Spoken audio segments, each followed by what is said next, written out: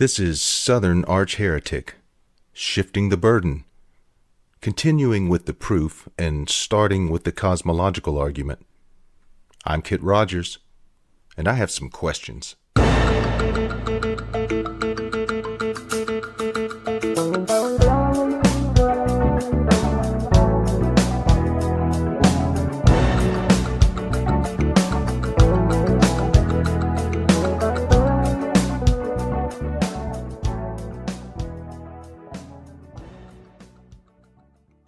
What other reliable evidence can be presented by the believers aside from testimony and references to portions of a holy book from thousands of years ago?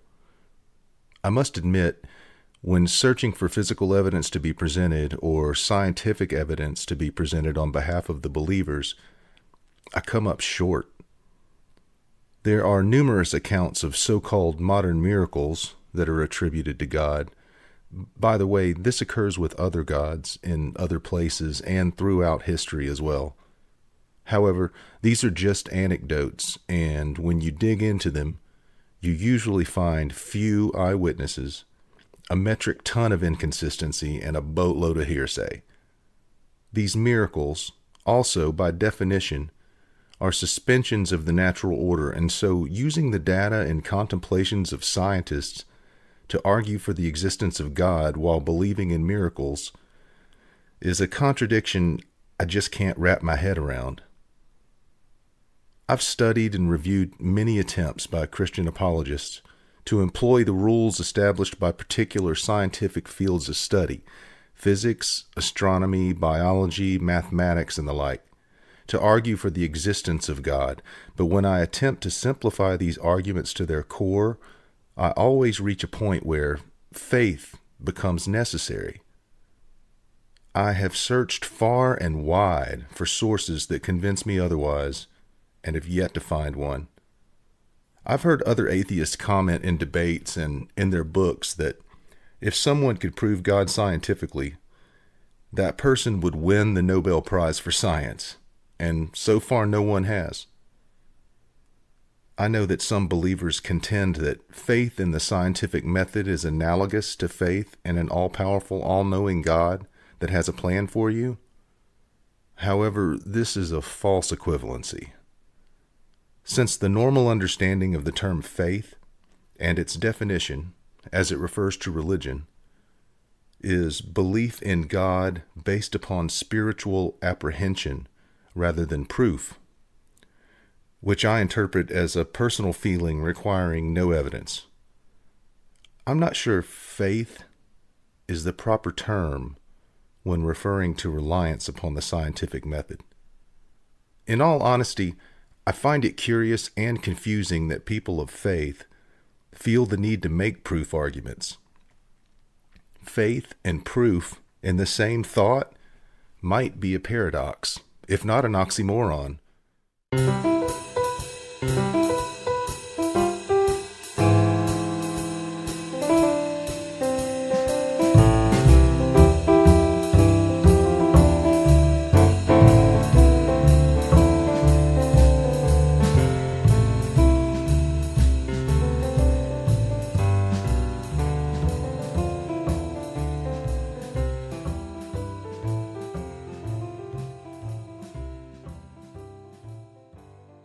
Science and the scientific method require skepticism and doubt. Faith necessarily exists without it. In fact, God, according to Scripture, specifically forbids it. The entire purpose of science is to continuously and vigorously test our understanding of the universe in hopes of proving or disproving certain hypotheses. The beauty of science is that it doesn't matter what the result is. We learn from it.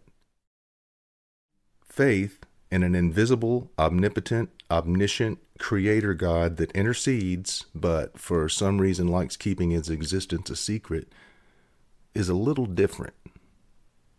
A person of faith presupposes the truth, and then when faced with new evidence, attempts to arrange any new data so that it supports that truth and reaffirms their faith. then we'll go even further to discount any part of that new data that doesn't. Okay, so I think I've laid a decent foundation for my premise. The arguments that I'm going to attempt to explore, and the general primer on some of the overarching legal issues. These will be fleshed out more as we go along, but now to the actual God question and the alleged proof.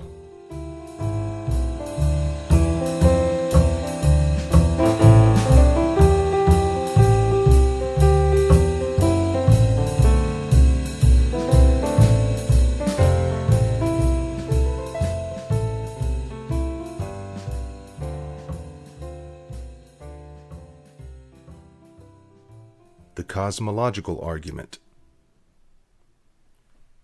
The cosmological argument has existed for as long as there have been notable philosophies, going all the way back to Plato.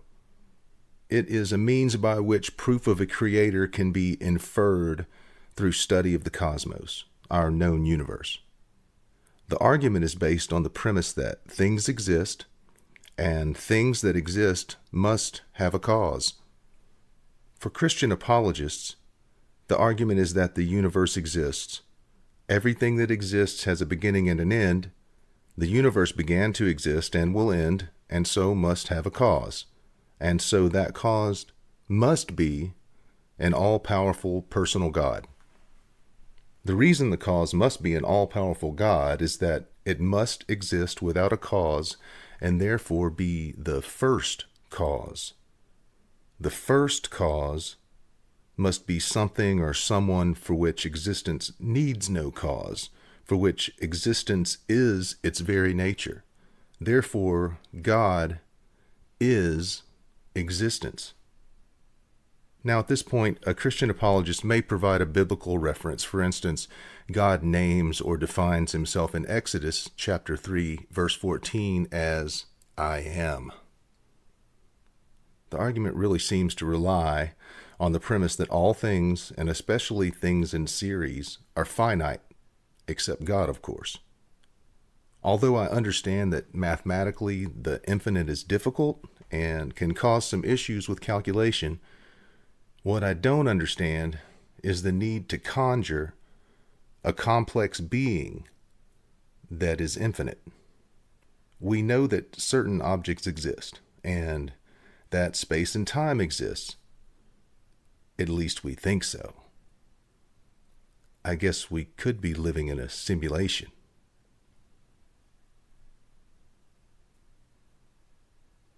We know that we are learning new and amazing things about our universe on almost a daily basis now. We are seeing deeper into space and farther into the past than we have ever seen, thanks to the advances in technology.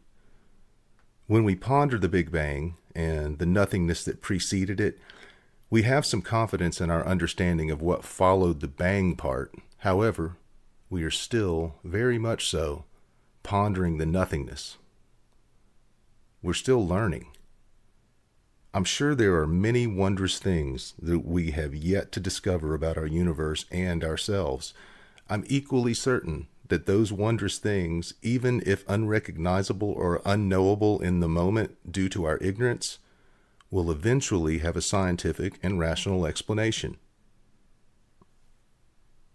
The history of our civilization supports the premise that scientific discovery has enabled our better understanding of biology, chemistry, nature, medicine, aeronautics, propulsion, physics, large particles, small particles, weather, food preparation, sanitation.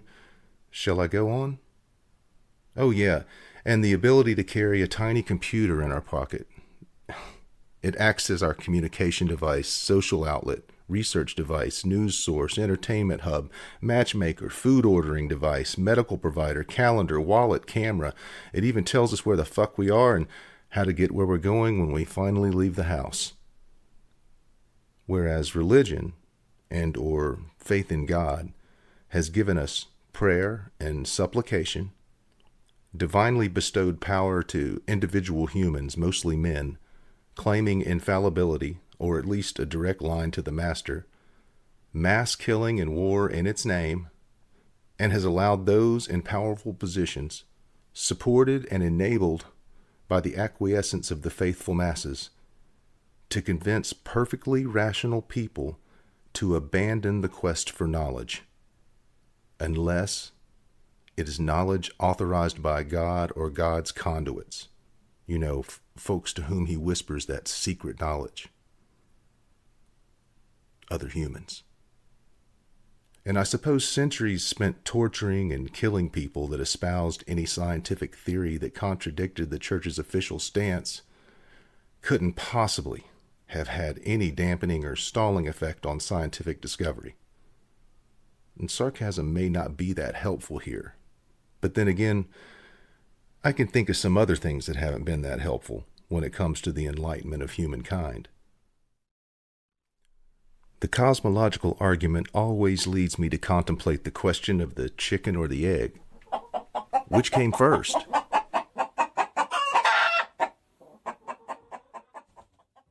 Oh yeah, God.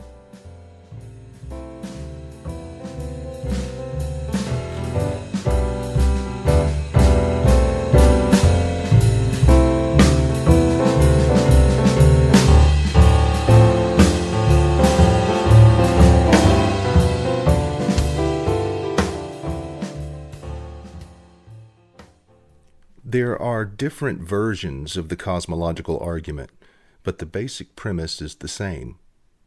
Where a scientist or a non-believer may contend that we generally accept the Big Bang Theory, but there are still queries to be made, and we are only at the beginning of our understanding of the expanding universe. Christian apologists see the Big Bang and are suddenly enlightened and perfectly willing to opine, "See there? Science has proven a beginning. Hey, that's good enough. We know the rest." And fundamentalist Christians, especially literalists or creationists, they'll contend that science is just wrong. "Hey now, buddy, listen here. If it ain't in the book, I reckon the good Lord don't want me to know it."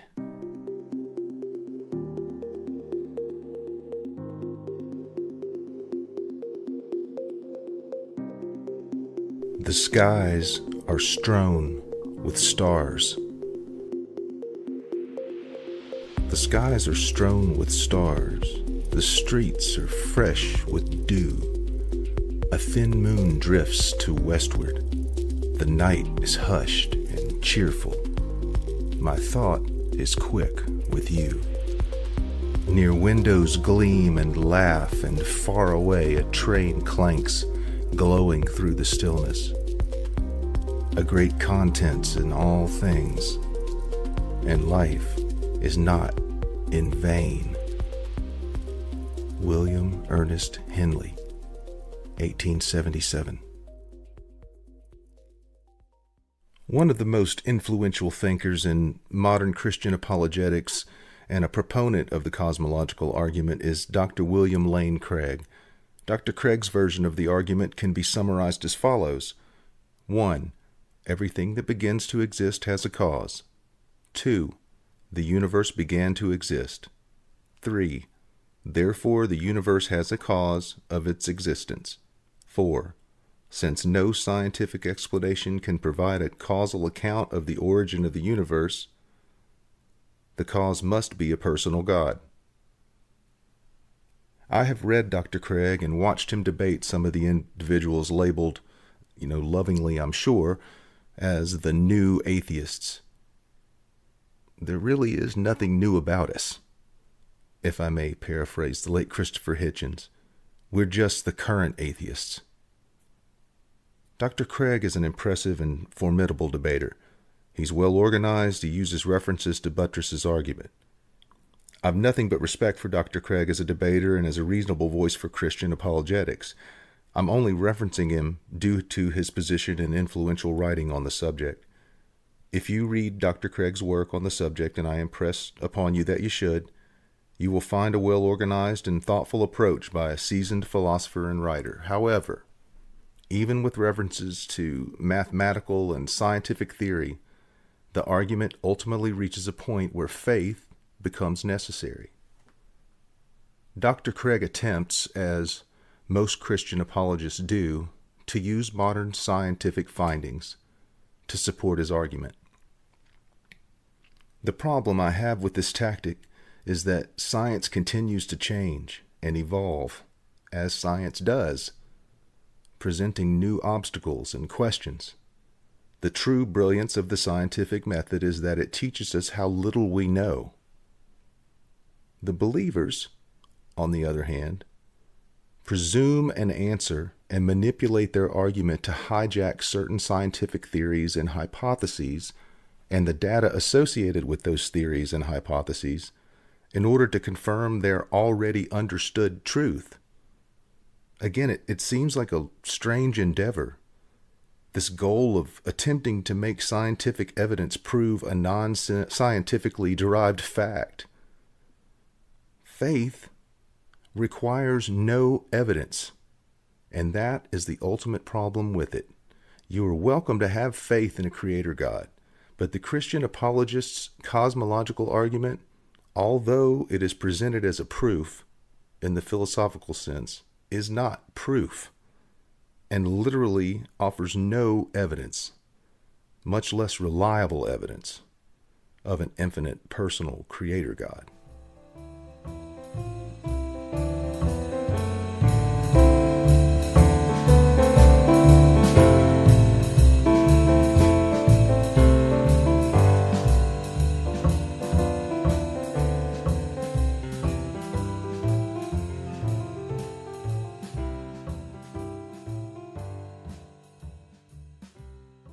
There are many other hypotheses related to what existed prior to the Big Bang.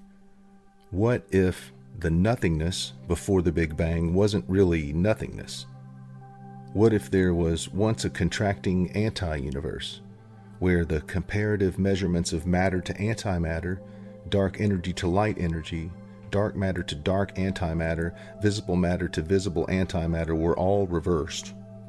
One that no longer exists, but that contracted to a singularity of energy and radiation with minute amounts of remaining antimatter and matter, which then agitated in a near complete annihilation, reversed the majority from antimatter to matter, and exploded into the Big Bang, forming our expanding universe. It seems like the majority opinion is that dark energy, which may be the catalyst of the expanding universe, makes up 69.4% of our universe. Light makes up a very small percentage. Dark matter makes up 30.1% of our universe, which leaves visible matter making up only 0.5%. Our universe contains significantly more matter than antimatter. As we travel back in time toward the Big Bang, the amount of matter and antimatter become more balanced. This would result in the process of annihilation, which produces energy and radiation. When matter meets antimatter, boom! Annihilation. Doing my best John Madden impersonation there. Boom! Anyway. What if a now non-existent contracting anti-universe, in which the measure of antimatter was greater than matter, each becoming more equal with the anti-universe's contraction, reached the ultimate point of annihilation, the universal reversal, or as we call it, the Big Bang. And that's the origin of our expanding universe. We can think of the nothingness prior to the Big Bang as the energy and radiation that formed from the annihilation resulting from the contracting anti-universe. That energy and radiation excited the remaining matter and antimatter, causing the reversal, and so the Big Bang was the midpoint of the annihilation, the ultimate point of the transitional annihilation. The movement from a dying, contracting anti-universe to the expanding universe we now know exists. Since dark energy is arguably the force behind what we now understand to be an expanding universe ever increasing in speed, And if we take infinity out of the equation, it makes sense that we're racing at an ever-increasing speed toward the limit of the dark energy, the catalyst. When this limit is reached, the reversal of the expansion must begin, and our universe will begin to contract back toward the origin of the Big Bang. Dark energy's limit creates an outer border of the universe, if you will. As our universe contracts and the matter begins to balance with the antimatter, the energy and radiation from the annihilation would cause the reversal, the transitional annihilation, the anti-Big Bang, causing the amount of antimatter to surpass the matter and begin expansion once again into the anti-universe, until the catalyst energy behind the expansion, I don't know, maybe light, reaches its limit and then reverses, and so on, and so on, and so on, and so on, and so on, and so on, and so on, and so on. Does it seem reasonable? I have no idea if this hypothesis has been put forward or tested or proven to be false already. I didn't do any more research into the actual science and data, other than online searches, review of some encyclopedia entries, and stuff I just recall, arguably incorrectly, from reading articles and books on the subject. I just made it up. So if I'm repeating ideas already proposed, and I'm sure in some way I may be, I'm doing it unwittingly and with admitted ignorance of the subject matter on any scholarly level, specifically the mathematics and data derivation methods. I have read Dr. Lawrence Krauss and Dr. Neil deGrasse Tyson, as well as some others that spend their time actually working in the hard sciences, but just thought that this might be a reasonable and or fun explanation for the cause. Maybe a cool comic book anti-universe with light energy as its expansion catalyst and a shadow reality, is what existed prior to our universe. Can it be proven wrong? Maybe, but I haven't seen that argument yet. Luckily, the non-believers have no obligation to prove anything. If this hypothesis or any portion of it seems reasonable to you at all, then I submit to you that you have a reasonable doubt as to the cosmological argument for the existence of an infinite personal God.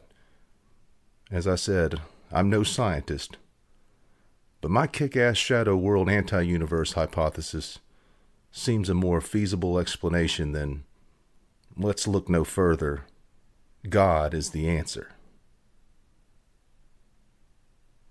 Next time we'll dig into some more arguments. Love you. Mean it.